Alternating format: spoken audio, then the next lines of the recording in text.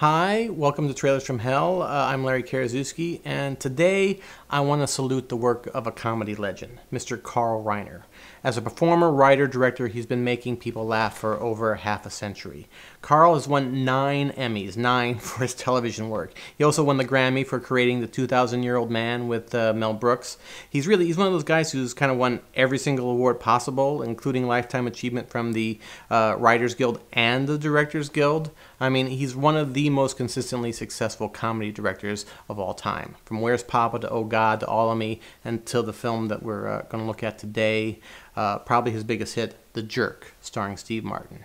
Carl Reiner is a hero to me. He's one of the main reasons I became a screenwriter. The Dick Van Dyke Show that Carl created presented to the world the idea that comedy writing could be an actual occupation, a profession. Rob Petrie was a good man with a beautiful family and a nice house in New Rochelle, and he got it all by writing jokes for a living.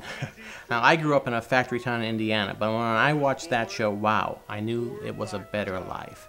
And even today, when people ask me how Scott and I work together as a team, how's it work? How's it work with you guys? I tell them, well, I'm Maury Amsterdam and Scott's Rosemarie.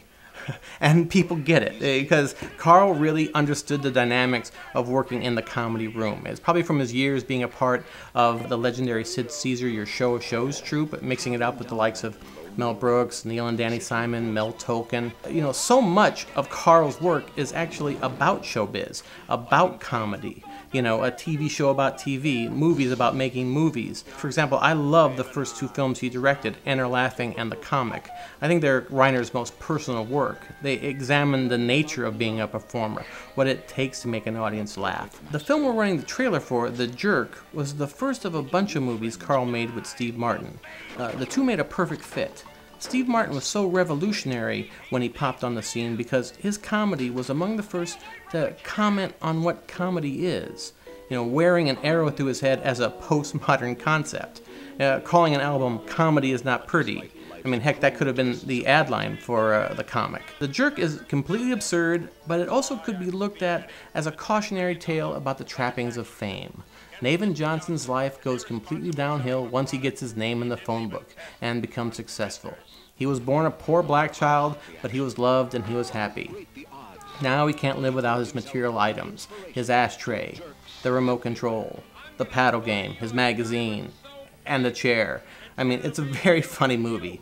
Reiner and Martin followed it up with an odd film experiment, Dead Men Don't Wear Plaid, where Martin acts against old scenes of Bogart and Barbara Stanwyck and Veronica Lake.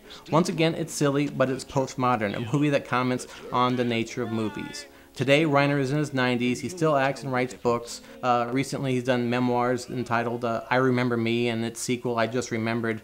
Well, I hope he keeps remembering for a very long time. I am not a bum. I'm a jerk.